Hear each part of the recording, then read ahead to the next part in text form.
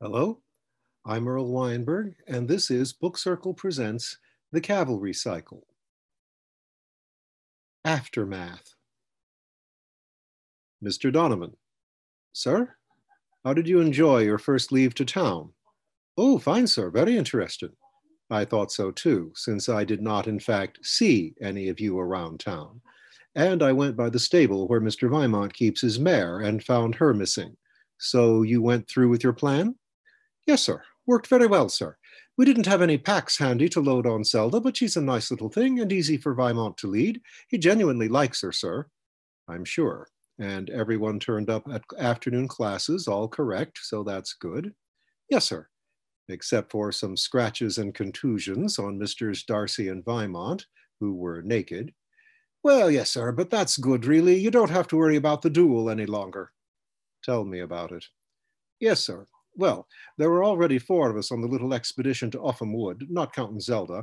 Should we count Zelda now, sir, seeing as we're so much closer to her, as you might say? Not in this case, I think. Go on. Yes, sir. Well, there were Darcy and I with Vimont and Zelda trying out the leading, and as I said, Corliss wanted to have a look around the wood, so that was 4. And Little John's wife was busy in her training, so he said he'd just as soon come with us, so there were all 5 of us. Well, Zelda seemed to enjoy herself no end. Must make a nice change not having to carry anything. And Vimont's quite good with it. Yes, the 3 of you are going to leave poor Corliss and Little John in the dust in horse care class. Nice time poking around the trails. Indeed, sir. Until? Well, there wasn't exactly an until, sir. Corliss met 2 Fays and made introductions, and time was getting on, and we'd all been getting on with each other. So Darcy just up and said, Vimont, we can forget that duel if you like. But Vimont got this uneasy look and took to shifting around on his hooves. And he said he didn't have any quarrel with Darcy now and was sorry he'd given offense, but he wasn't sure it was completely gentlemanly to back out. Fletcher sighs. Yes, sir. So Darcy says we have everybody we need here with the seconds and Corliss to ref. So if it would make Vimont feel better, we could have a little friendly sparring right now and honor would be satisfied. That may have been clever. I'll tell him you said so, sir. So we find a little clearing with 2 paths cross and everybody gets in position, and suddenly we find the trees are full of petty fays watching and cheering. One little lady all in dandelion down tells them to take off their shirts so as not to get them torn. Very insistent, I thought. Blonde, not so stick-like as many of them. Yes, sir. That's Lathwin. She likes to see some good muscle. And she can appear as a full-sized woman when she wants. Just a friendly warning, a date with her can have mixed results. Thank you, sir. I'll pass that along. Well, our 2 heroes start rearing and waving their forelegs at each other, and the scratches, sir, are because they both fell over into the bushes. Then Vimont tries to get in range by hopping on his hind legs while he's rearing, so he falls over again and knocks the wind out of himself. And Darcy comes over to give him a hand up, but Vimont is still thrashing away in the scrub, sir, and doesn't see him. And that's when Darcy got kicked in the horse chest? Indeed, sir. Well, Vimont scrambles up and falls all over himself verbally this time, apologizing, and neither of them notice until later that when Darcy was hit, he lashed out reflexively and got Vimont in the horse ribs. Actually, it was Little John pointed it out. So then Corliss plays the referee and pronounces honor satisfied in a very convincing voice, sir, when he stops laughing. And about then we notice the shirts are missing. Lady Lathwin's work, I now suppose. So our heroes wander about a bit, tried some pleading and grousing, and then give it up. And Corliss has his hands full with Zelda, who was not happy about seeing her stallion fighting and wanted to leave. He should have handed her over to Vimont. So he did, sir, when Vimont got back from looking for his shirt. We'd have gone home then, but Little John was busy with the Woods Fays. They'd been betting on the match and had given him the kitty to hold. Not Corliss, the ref. Corliss didn't want anything to do with it, sir. He said so, though very politely. And one of them said Little John was the most honest of us anyway. I'm not sure if I'm insulted about that. Anyway, Little John was counting out little gilded leaves while the Fays were arguing which particular leaf was whose, until finally his phone gives the squeak for 5-minute warning. So we say we have to go, and Little John dumps the leaves on the ground among them and tells them to just be honest, and then we put in some galloping practice to get to class in time, sir. Very nice. Well done all. Did either of our heroes stop by the pub on the way to pick up Zelda or to go to the wood? No, sir. All the above was entirely unaided by alcohol.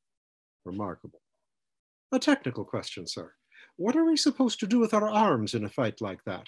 They both had their fists clenched, but they weren't doing anything with them. If you must go rearing about, best use of your hands is to hold a pole arm or a club of some kind if you can get one. But it's perfectly reasonable to stay on all fours and wade in fists first. That's the approved method for bar fights because of the low ceilings. Of course, hooves alone were the terms of the duel. Thank you, sir. How did you get Zelda back home? We swung past the base stable and parked her in an empty stall for a bit, sir. Turned around and there's the brownie demanding to know what we think we're doing. I explain and Vimont pleads and the brownie nods, but I think Vimont may owe him one now. She was gone after class, which put Vimont in a tizzy until I called the stable and learned she was back as if she'd never left. Yes, I think Vimont owes Eowick. Tell Vimont he likes hot cream and bourbon. Vimont can invite him down to the Bow and Saber next time he's free. Thank you, sir. And we have plenty of t-shirts, but if you want them back, ask Eowick about that too. He'll get them from Lathwin when she's done sniffing them. Sniffing, sir? I think maybe we'll just forget about the shirts, sir. In fact, maybe the whole incident is best forgotten. Oh, I wouldn't say that. And now, Bonfire Night. Only one road leads to the little Berkshire town of Upham, and the turnoff for it is hard to find unless you're sundered. It becomes the main street, though, without acquiring any pavement, running straight south to the north until it terminates before the athletic field of the cavalry base. On either side, Upham spreads out in wandering lanes. The road itself is broad. They like to do things spaciously in Upham. The little car, bright yellow, puttered along carefully. The early November evening was closing in, but the road was still crowded. One or two lorries and a few bicycles, but mostly foot traffic, human and hoofed. Not all the hoofed traffic was horses, or not horses simple, as the locals put it. The driver slowed further and goggled at the variety of pedestrians, but then looked around for a place to park. There were no parking spaces marked, and as mentioned, no pavement to mark them on. He pulled up beside a water trough, but before he could turn off the engine, someone rapped on the car roof. Leaning over to peer out of the passenger window, he saw one of the unsimple horses. The man's face was framed by a cowboy hat and a flowing beard. The beard spread over the chest of a brown t-shirt, below which stood the body of a brown horse with black legs and tail. Bay, did they call that? Excuse me, sir, the centaur said.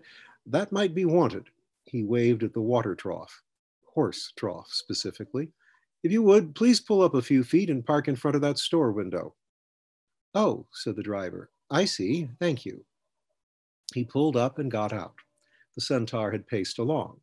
Sorry about that, he said to the driver. There are actually plenty of parking spaces here, but I'm afraid we locate them by memory. He smiled and extended a hand down to the human. Welcome to Upham.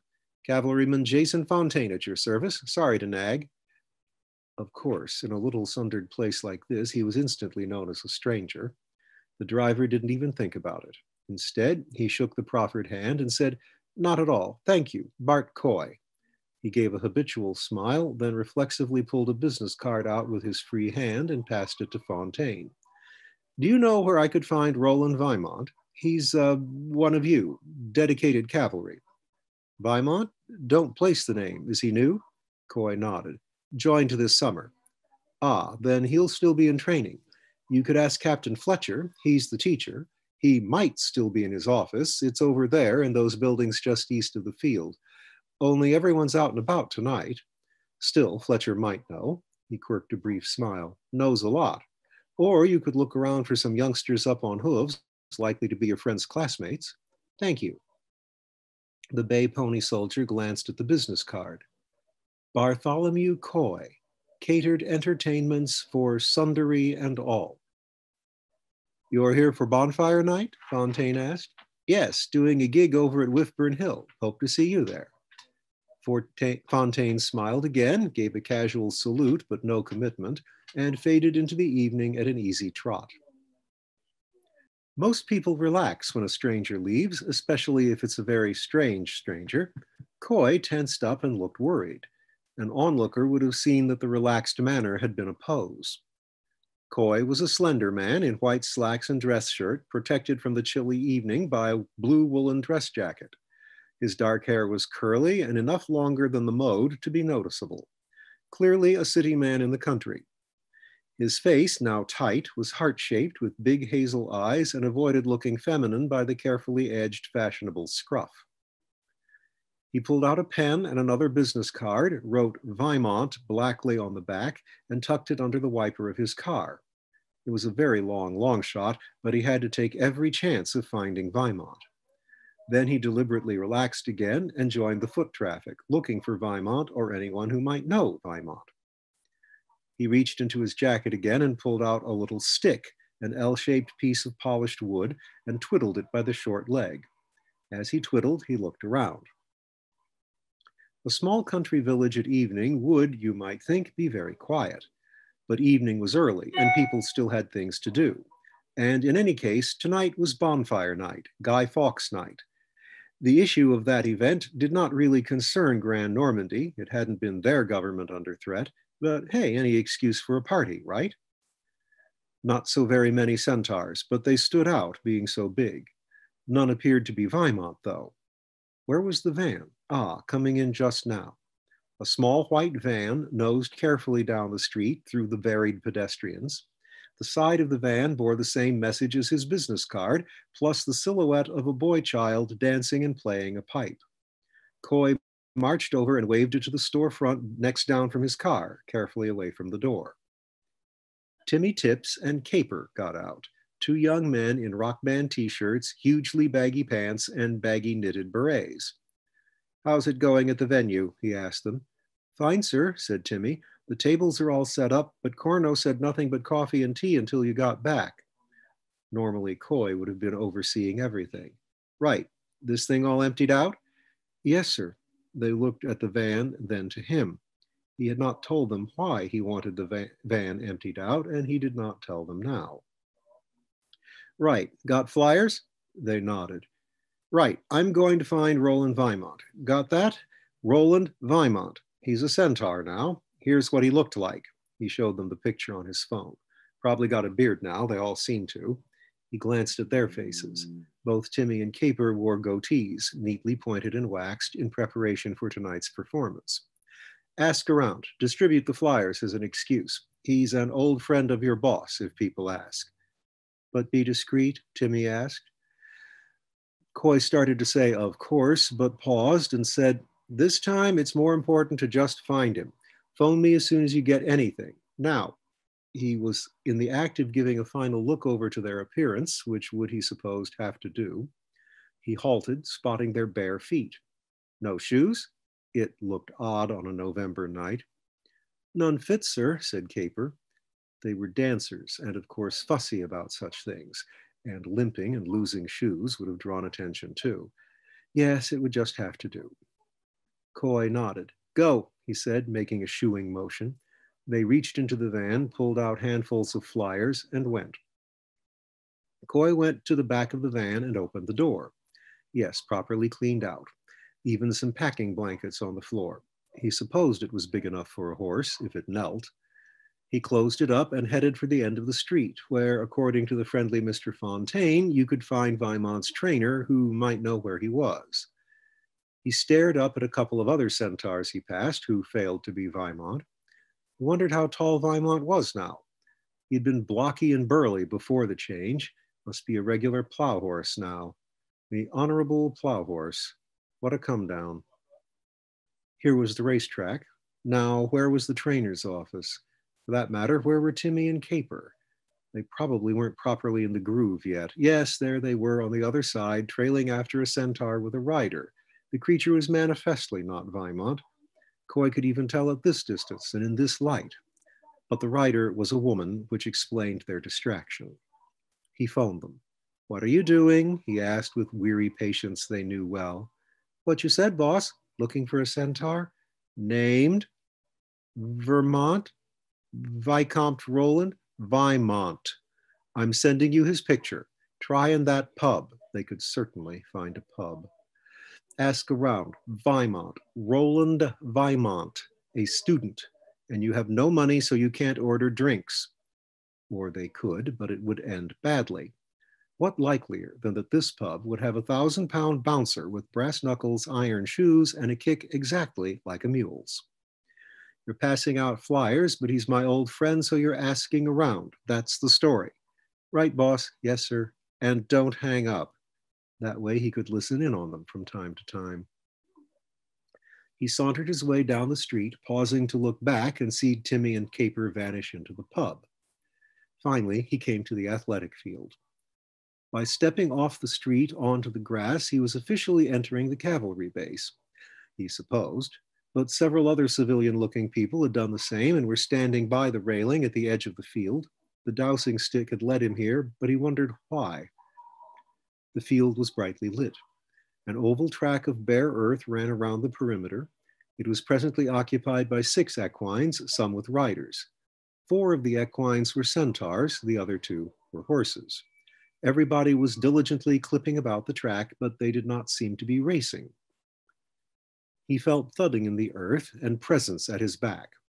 Turning, he saw a pair of centaurs. Both towered over him, of course, the bigger a bit over 7 feet, the smaller a bit under. They gazed over his head at the runners. Are they practicing for something? Coy asked. For various things, the bigger one said. He was heavily built, his coat red-brown, his curly hair red, his beard redder. His companion was much more lightly built and black-haired. Both were in dress uniforms, vivid blue cowboy hats, red jackets with white piping, blue saddle blankets matching the hats with the royal coat of arms blazoned on each flank. The big centaur started pointing things out. The lone horse there is practicing following without a lead. See the pair trotting ahead of him? The pair were a man on the back of a centaur. The gal on the other horse is just exercising her, I think. The rest are putting themselves through their paces, literally. He flickered a smile. His accent was Irish. Do you know horse paces? Asked the black-coated one. He was Irish, too.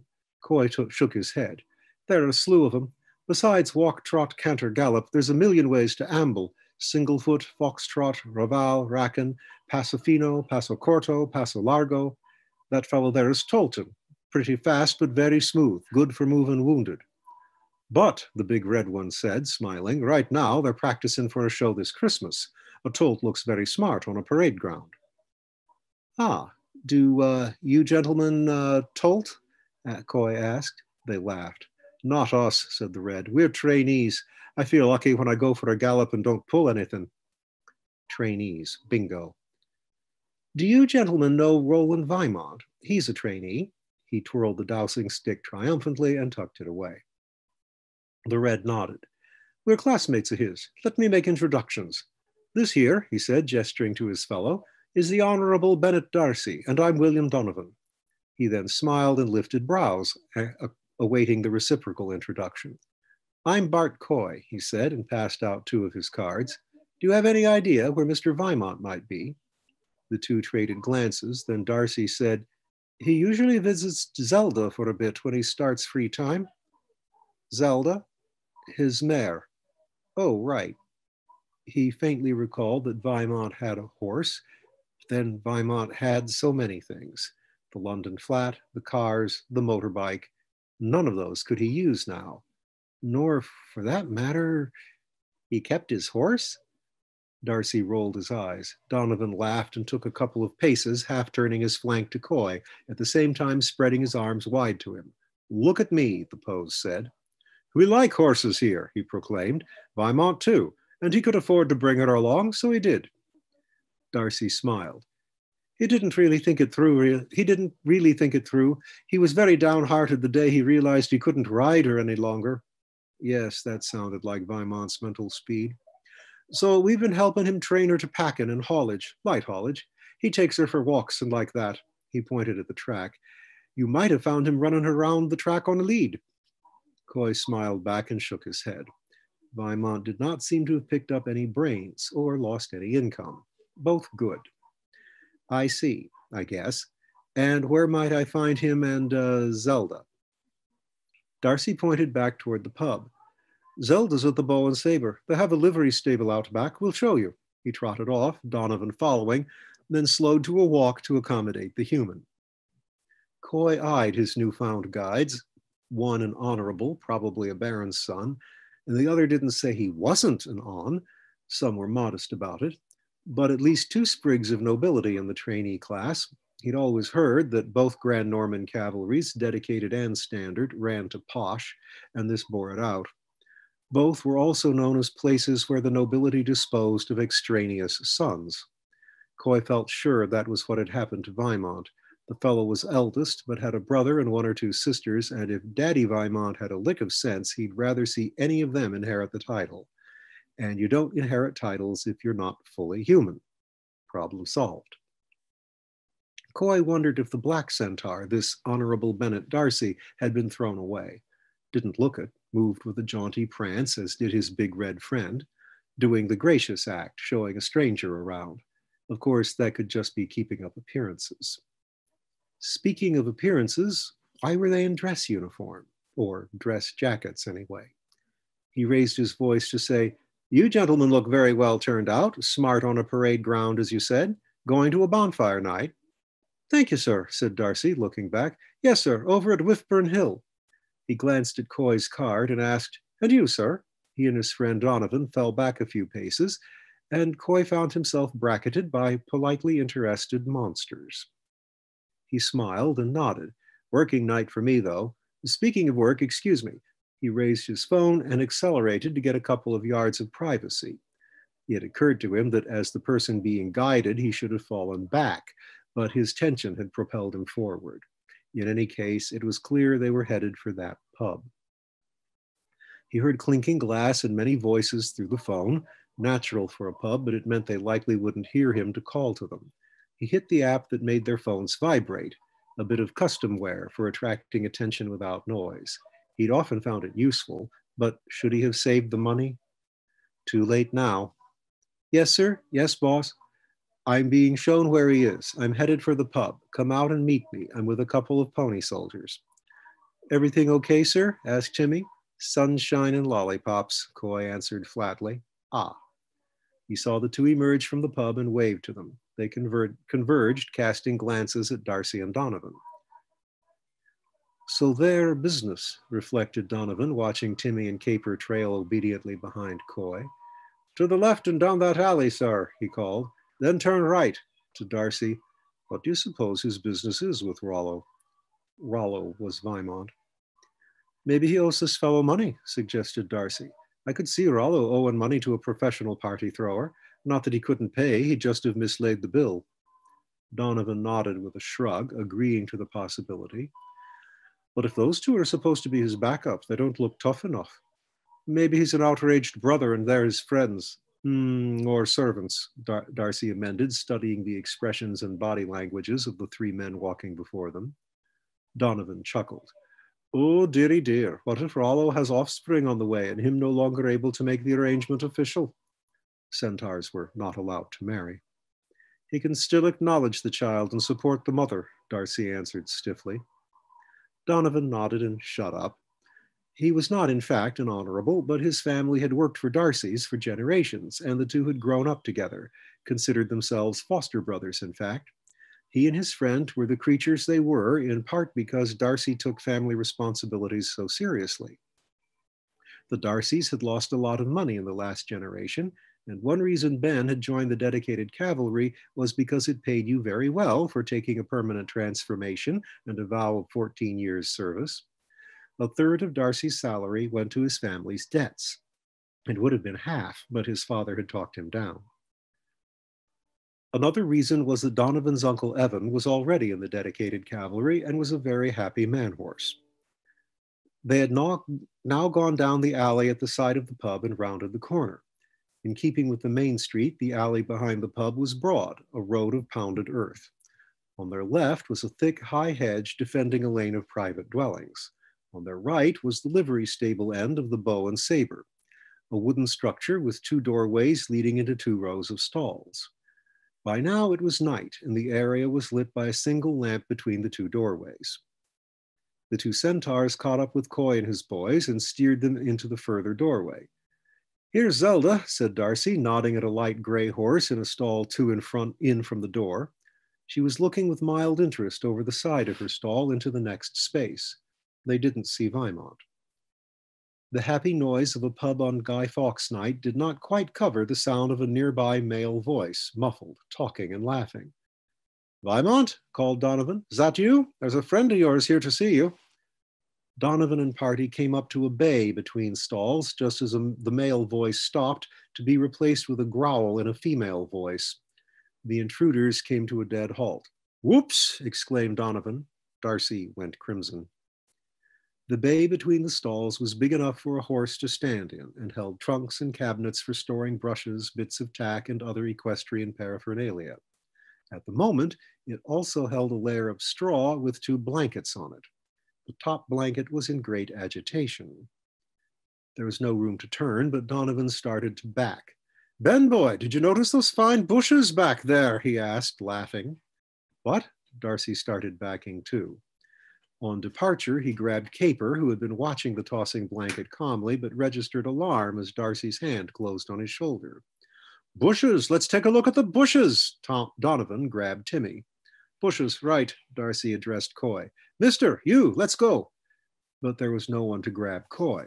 He stood there for a second, his mouth tight, then turned to face the opposite bay. A few seconds later, Darcy and Donovan were back in the alley where they released their captives. Coy came striding out a moment later. Conversation drifted after him. Why wait indeed? Sorry, Olive. Honestly, most nights it's dead quiet back there. Jacket. What? Hand me my jacket. Where's the other boot? Idiot. Sorry, not you. Well, yes, you, but I meant me for listening to you. Donovan stood by the hedge, but he was not studying the bushes. He was studying the faces of his companions. The 2 servants showed no shock or embarrassment, only some worry as they stared at Coy. Coy looked angry and worried, but not embarrassed, as if he were thinking very hard. Ben Darcy did look embarrassed, though he also wore a half grin. But as Donovan watched, the expression changed to curiosity. Donovan followed his friend's gaze. He was watching one of the servants adjust his baggy beret, knocked loose in the hasty retreat. He was just in time to see a long, pointed ear slip under the hat. Donovan then noted the thin shirts, the baggy pants, the bare feet, and added them up. He glanced at Darcy, who was busy glancing back. Perhaps a little diversion was in order. Poor Vimont, exclaimed Donovan. It's traditional to hang a necktie on the doorknob in such situations, but unfortunately neither doorknobs nor neckties were available. You must understand that lowly trainees such as ourselves have very little privacy. Find in any in his exercise in ingenuity, and that's not a muscle Mr. Vimont is used to working. He's game, though. Is this the 4th time or the 5th, Ben? 5th that I know of. I hope the lady's not a civilian. It'll be okay if it's Nadine or Ella. Didn't sound like either of them. Timmy, he of the errant beret, looked up at Donovan and said, I thought you weren't allowed to go after girls. Donovan smiled down at the small man.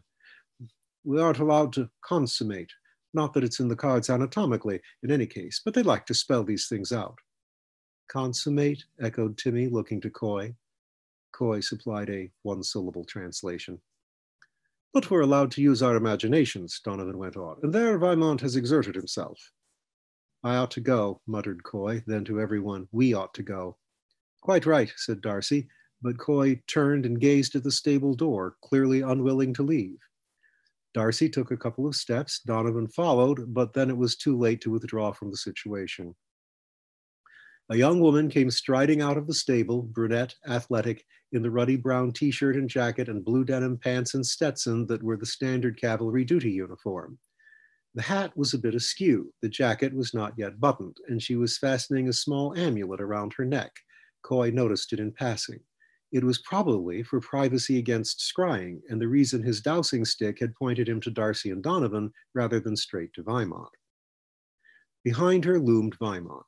He was bearded now, as predicted, and naked. He looked in rather better shape than Coy remembered from the waist up. From the waist down, he was now a blocky beast, a light creamy brown, Perhaps he was in good shape there too. Coy wouldn't know. His tail and the wisps of feathering at his various feet were the slightly darker sandy brown of his head hair. He looked quite the plow horse Coy had expected, to Coy's own eyes. He bore a wad of clothing and an apologetic expression. I am sorry, Olive.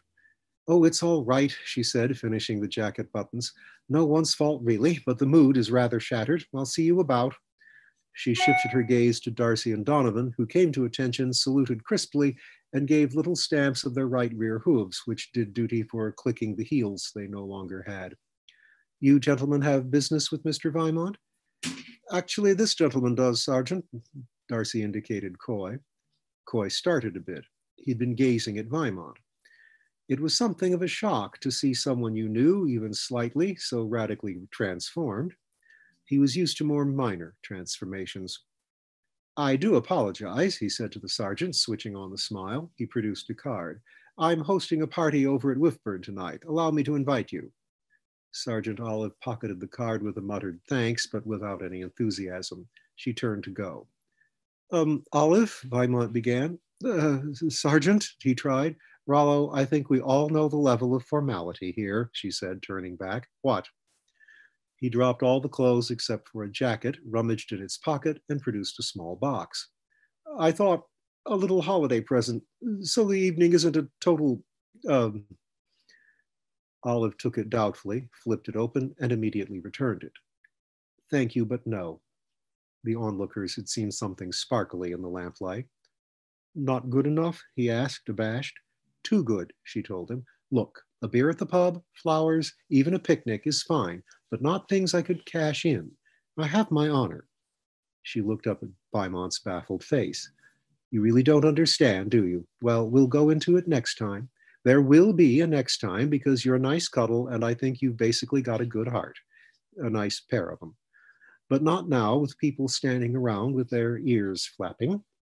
She cast a final glance at the 5 others in the alley, which Darcy and Donovan entirely failed to see because they were staring studiously in random directions. Ta, she departed.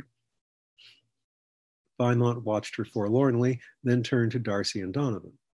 St. Martin's crupper, fellows, could your timing have been any worse? A bit, said Donovan. I think 10 minutes later would have been distinctly worse. But Rollo, how were we to know? The evening is young. Rollo's probably off to give Zelda her usual stroll. What else could we think? We are sorry. That sergeant is a good deal too good for you, Darcy added. If she does give you a second chance, take it. 9 out of 10 women would just have shrieked and fled. You know that, do you? Vimont grumbled, though he did not seem disposed to raise the conversational temperature. Just my estimate, but what do you think?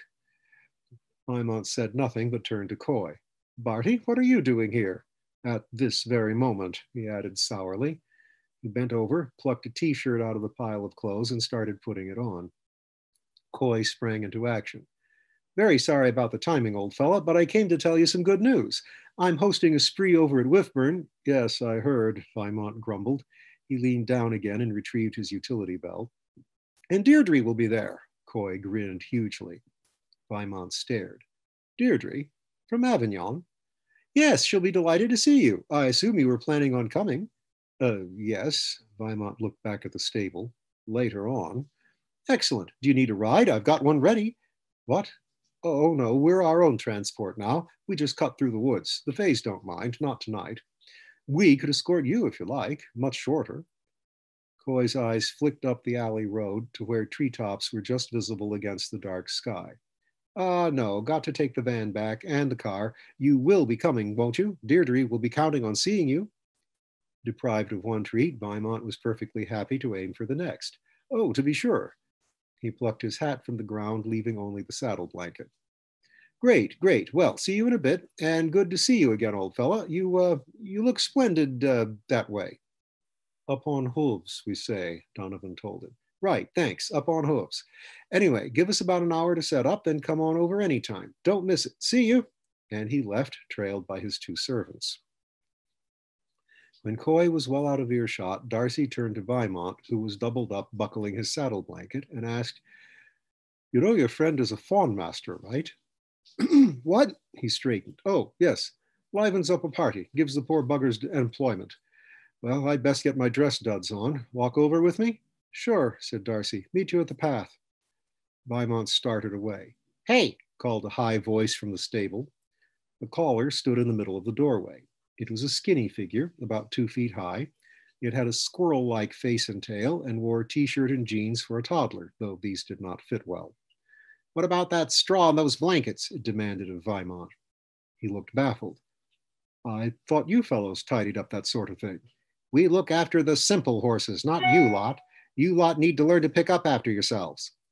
Oh, understood. Vimont dug in a pouch at his belt and produced a large coin. This once, could I ask you to do it? I'm in a bit of a hurry. He tossed it to the stable brownie, who caught it, sniffed a little scorn, but then turned away. Remember your glamour kerchief, Donovan called after Vimont as he left.